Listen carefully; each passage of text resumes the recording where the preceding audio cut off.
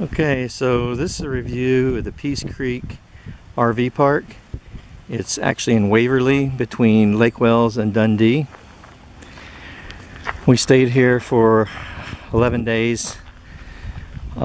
It's a no-frills park, but it's very convenient for us in relations to where my mother lives and where Barbara's sister Linda lives and everything. So worked out pretty well.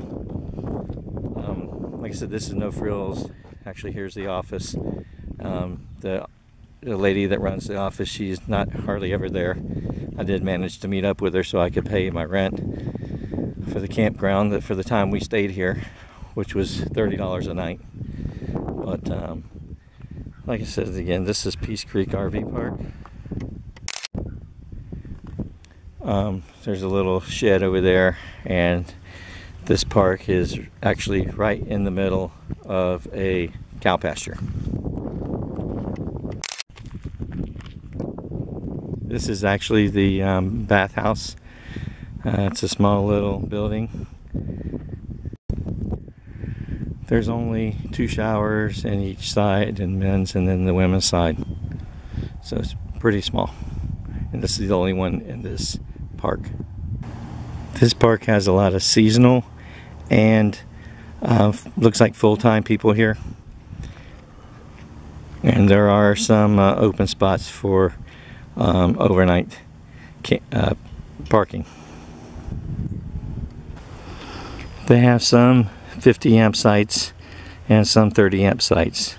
Some sites have the concrete pads, and they have water and sewer at each site. There are several streets in this little park with roughly, let's see, about 8 streets, and there's about spots for about 15 RVs on each street. Over here is where the dumpster is, and then on this side over here is the storage area for all the RVs and boats and trailers and that type of thing.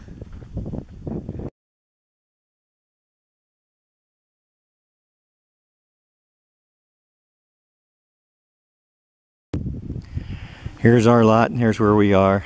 We're at the end here. Our site does have a pad and 50 amp. All the sites in here are pull-through lots.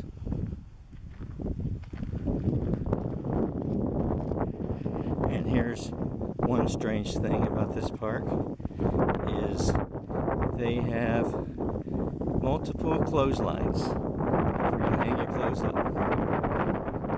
One thing we found about this park, though, since we've been here, it's been very windy.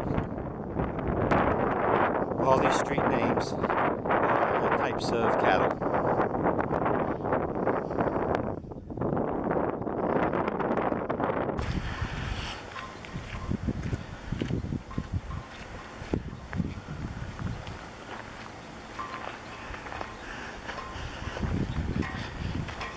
They do have a laundry here, along with a rec room of some type, clubhouse.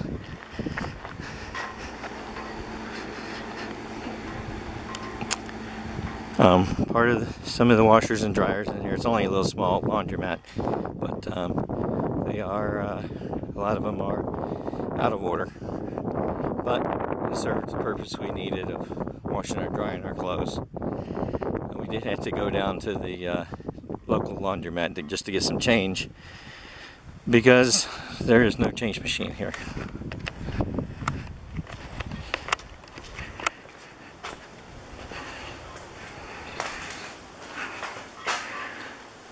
The washers are only $1.50, or actually $1.25, and the dryers are $1. We haven't tried the dryers yet because we did hang clothes out on the line. But we found an old Galaxy fan, as well as numerous cassette tapes of Christmas favorites and Julio Iglesias. I suppose they might have some cookouts and that. here, but nothing's gone on here at all. Of course, we are not really in season. But it looks like the shuffleboard courts have been well worn or have not been repainted in many years. But it does look like they may use the play horseshoes here from time to time, since there are some freshly painted horseshoes here. And so I'm sure that they have fun doing that here. Like I said, we are in the middle of a cow pasture. This is the rec hall. It is locked, so we didn't ever get to go in here. But we probably wouldn't have that much fun here, since we do like to drink a beer or two, and it says no alcohol.